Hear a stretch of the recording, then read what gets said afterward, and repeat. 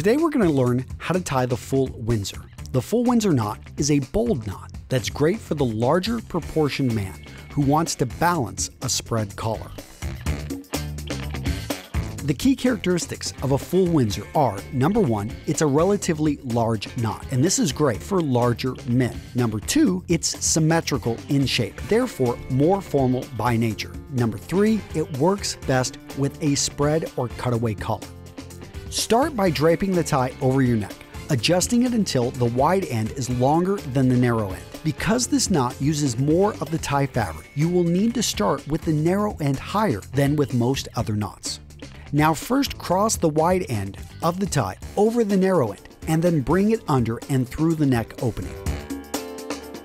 Next, cross the wide end behind the narrow end, then bring it through the neck opening again, this time going over. Cross the wide end across the front and bring it under and through the neck opening once more.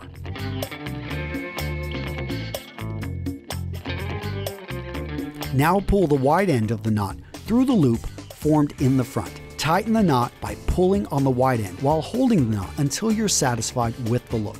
Bring the knot up to your neck by holding the narrow end while pushing the knot up with your other hand. Keep your tie looking tidy by putting the narrow end through the keeper loop on the back of the tie. Your tie should rest between the top and middle of your belt line. If it's too short, start over, make the narrow end higher. If it's too long, start with the narrow end a bit lower.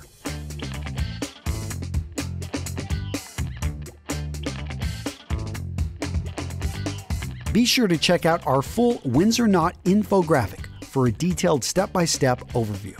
And if you want more information on men's style, grab our free RMRS Men's Style app where I teach you how to tie 17 other necktie knots along with hundreds of other men's style tips. Make sure to like this video, subscribe to our YouTube channel, and let me know in the comments what you thought of this video.